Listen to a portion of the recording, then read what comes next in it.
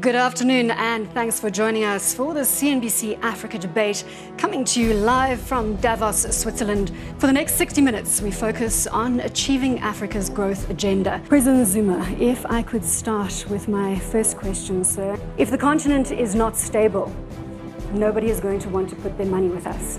Is it just the perception, fueled by journalists, or is it the reality? We are looking at it. The summit is meeting in a matter of a few weeks.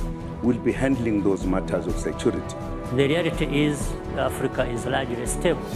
Do you think that Africa is in jeopardy of having its development derailed? I believe there is a risk, but the risk is not as big as we are trying to make it out to be. President Zuma, would you say the continent is stable, in your opinion?